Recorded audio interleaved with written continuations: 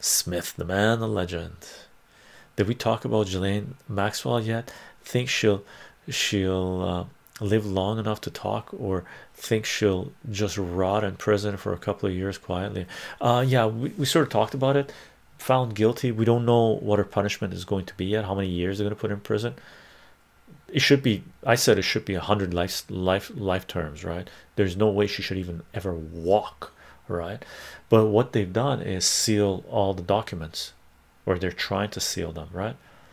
Largest pedophile organization in human history has been revealed in the last few years, right? All we have to do is look at the papers and find out who the pedophiles are in our societies that are running, controlling governments, corporations, media, Hollywood, finance, and deal with them. But they're sealing all those documents because they control this justice system, the judges. They've been bought and paid for, the prosecutors, the whole shebang, right?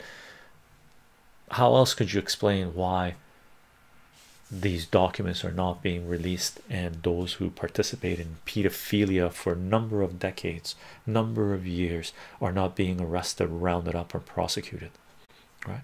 How else?